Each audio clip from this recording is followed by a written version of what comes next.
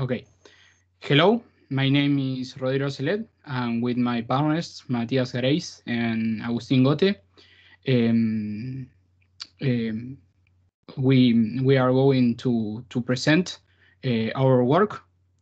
This paper is titled "Well Water in the Guarani Aquifer region: Analysis of water purification by reverse osmosis systems." Next, please. One of the one of the one of the grand challenge of the National Academy of Engineering is the development of effective methods to purify water to face the drinking water scarcity issue. Next, please. It is important to differentiate between the lack of water and the lack of effective methods to purify water.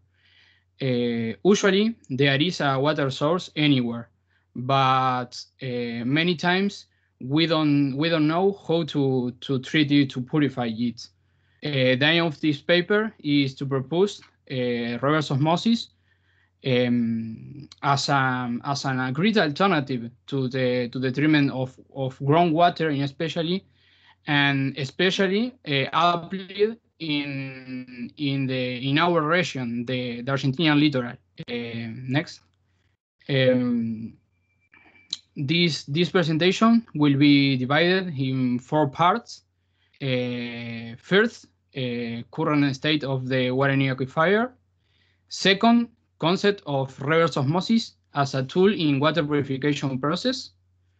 Third, reverse osmosis and the Guarani Aquifer. And finally, economic analysis and advantages of reverse osmosis systems. Now, my partner Agustín will continue with the presentation. Well, important question for us is what is the Guarani Aquifer and why it is so important? Well, it is one of the biggest water reservoirs in the world, and it doesn't belong to a single country. It is distributed between Brazil, Argentina, Paraguay, and Uruguay. And another important thing is the estimated amount of water that it has. It is estimated on 35,000 cubic kilometers of water, and it has a recovery rate of 150 cubic kilometers per year. These characteristics make it a solid source of water for the next generation. Next slide, please. Well, other important aspect to see here are the economic activities of this region. We can remark two of these being agriculture and animal breeding. These two economical activities make something rare to find big cities, because if we have a more green land, it is more useful for this activity. And to this, we can find a relative low population density, and small cities and towns. And normally we can find that small cities or town doesn't have a river near, so they should supply the demand of water using groundwater. Next slide, please. Well, what are the pollutants we can find in groundwater? Well, first of all, we can find pesticides, and this is due to agriculture and other methods to improve the farming. We can find minerals that groundwater carries from to the surface, and microorganisms that these have different sources, but most common are the leaks on septic tanks. Well, now Matias will show us how reverse osmosis works in purified system.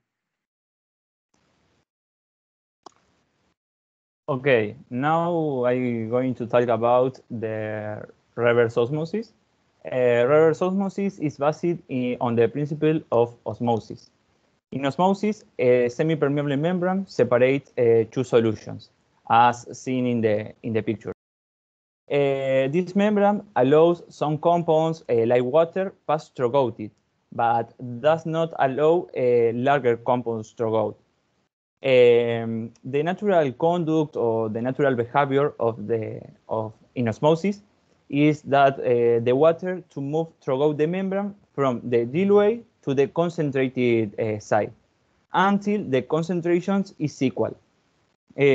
Concentration stabilizes when the ratio of the amount of the water to the amount of the particle on both sides of the membrane is the same. In the first picture, we can see this concept of the concentration stabilis. Bien. Good. In reverse osmosis, pressure is applied in the concentrated side, that is, in the contaminated side. This pressure forces the osmotic process to reverse. With adequate pressure, the contaminated water passes throughout the membrane without residue. This conduct or this process can be seen in the pictures. More precisely, in the second picture, we can see the water flow from the concentrated or the contaminated water to the filtered water or the dilute water. This is for the pressure applied on the side of the contaminated water. After this process, the purified water or the clean water is collected in a storage tank or in a storage container, and it is ready to be consumed or used.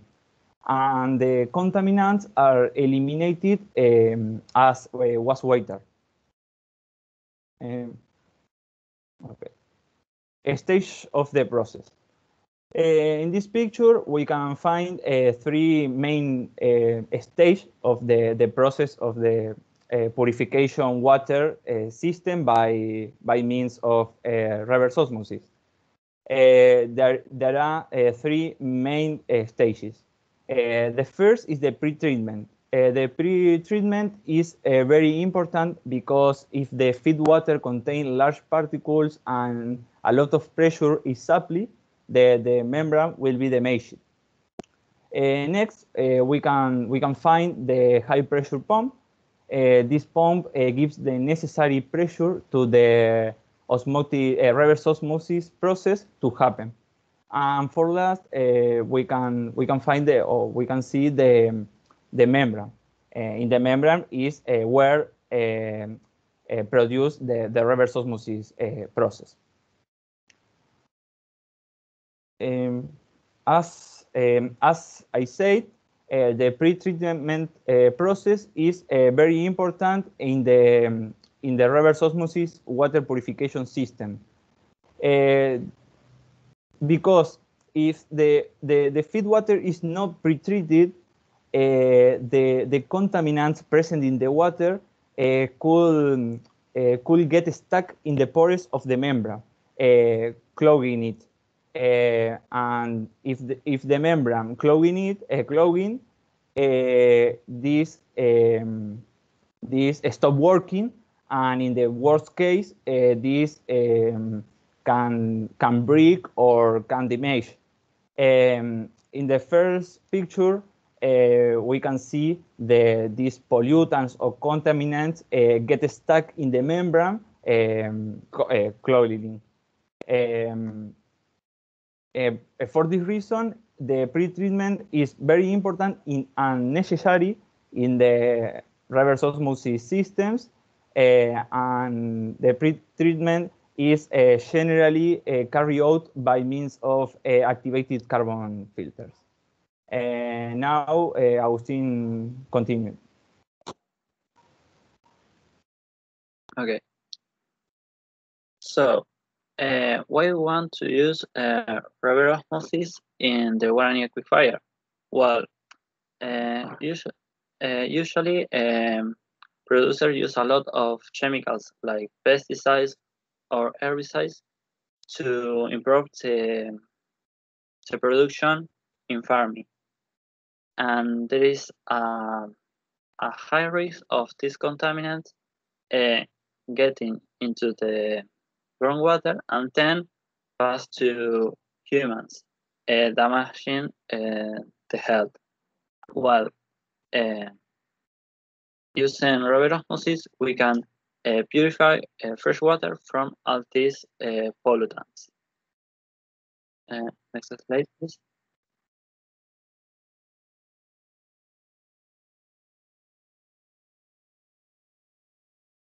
Well, but we should differentiate. We should show the difference between reverse osmosis and reverse osmosis system. Reverse osmosis system is the process, but the system contains different stages, as Matias said. There is no silver bullet to purify water, so we must use activated carbon filter and sediment filters to improve the efficiency of purification system. Usually, we use activated carbon filter to eliminate the chemicals like pesticides and herbicides and bacteria, and sediment filters to separate fresh water from minerals. Now, Rodrigo will show us the advantages of reverse osmosis system. Well, what are the advantages of reverse osmosis? We highlighted three positive aspects of reverse osmosis: simplicity, cost, and low power requirements. Next slide, please. There are two aspects that makes reverse osmosis systems very simple. The first aspect is the few parts. All reverse osmosis systems have the same parts: water pump, activated carbon filter, a storage tank, pretreatment filter, and optional a faucet. And next slide, please. And another aspect that makes simple that makes simple the reverse osmosis, is the low and easy maintenance. These systems only needs change pretreatment filter annually, replace the membrane, and drain the storage tank every 2 weeks to renovate the water. And next, please. Another advantage is the cost. And residential reverse osmosis system can cost around 30,000 pesos. This price can seem high, but the money saving during the use is also high. Next, please. While liter of bottled water can cost 10 pesos. A liter of water produced by reverse osmosis cost generally less than 0.3 pesos per liter, a huge difference. And finally, the last advantages is the low power requirements. Only the water pump needs electricity to run. For these reasons, sorry, the system, the reverse osmosis system, can be powered by solar panels or another clean energy. For this reason, this system can be used in the rural areas on the Argentinian littoral to purify the groundwater. Next, sorry, now my partner Matias continue with the presentation. Well, to conclude, throughout of this paper, we have focused in the use of reverse osmosis in the reverse osmosis systems in the Guarani Aquifer region, specifically in the littoral Argentina. In this area or in this region, due to the agriculture activity, the presence of a pesticide and the presence and use of the pesticide is very frequent. And this translated into the contamination of the groundwater. This is very worrisome since the well water is consumed by the inhabitants of the rural areas, and the consumption of contaminated water can produce health problems in the people, in the inhabitants. And according to what was analyzed in this work and this presentation, we conclude that the reverse osmosis system is an effective method to purify well water due to its high filtering performance and low operation cost. And these advantages make the reverse osmosis water purification systems the